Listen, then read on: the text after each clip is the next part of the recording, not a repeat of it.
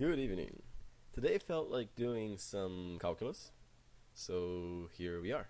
I'm just going to present the product rule for derivatives. It is quite simple.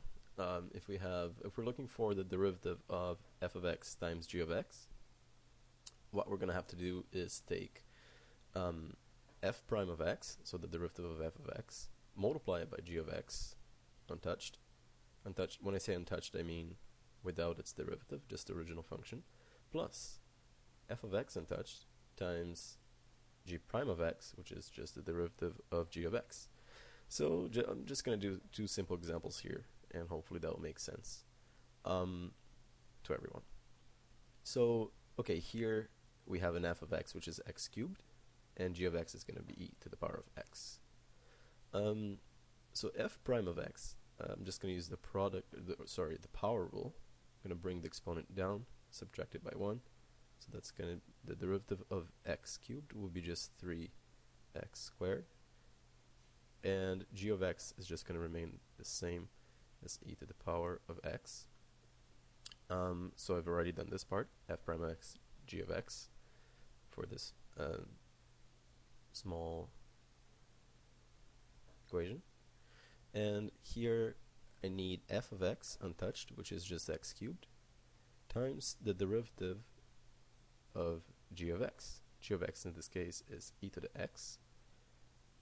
And the derivative of e to the x is actually just e to the x. So in this case we're done already. So this is f prime x, g of x, plus f of x, g prime x. Okay, another one. So now f of x is x to the power of 5, and g of x is just going to be sine of x.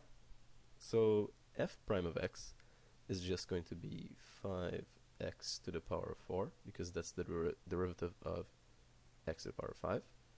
And I'm going to multiply it by, of course, sine of x, untouched, which is just g of x in this case. And then I'm going to add it to f of x untouched, which is x to the 5.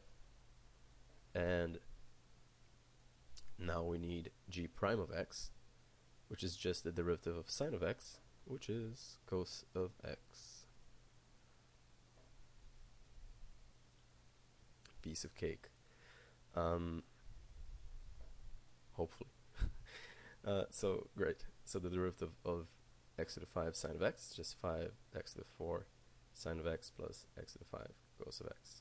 Hopefully that made sense, and I will come up with some more examples soon. Thank you for watching.